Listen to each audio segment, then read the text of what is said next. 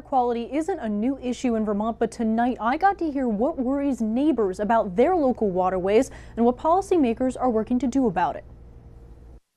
Neighbors are worried about their water. This part of the state takes their drinking water from Lake Champlain. About 50 filled Shelburne's Pearson Library to talk about cleaning up Vermont's water. Can we focus on those to try to stop the practice of pouring poop into the lake? Concerns range from combined sewer overflows to cancer. I was wondering if there's been any study of how many cancers and other serious diseases are caused by the quality of the water coming out in Burlington. We don't believe that there is any risk to drinking water. Secretary Julie Moore is with the Agency of Natural Resources. Recently, blue-green algae blooms have appeared in lakes around the state, causing some to be concerned that it's reaching their water supply. It's beautiful outside, but it's also beautiful weather for algae to multiply out of control. Moore says climate change and construction contributes to the water pollution that causes these blooms.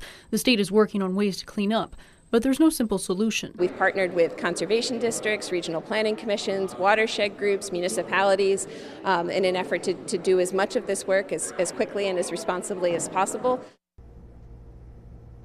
Now, the Agency of Natural Resources is working on a special water report, and it's due to the Vermont legislature on November 15th. Now, the Secretary Moore tells me this will highlight ways the state is already working to reduce water pollution, as well as what work still needs to be done. At the live desk, Renee Wunderlich, NBC5 News.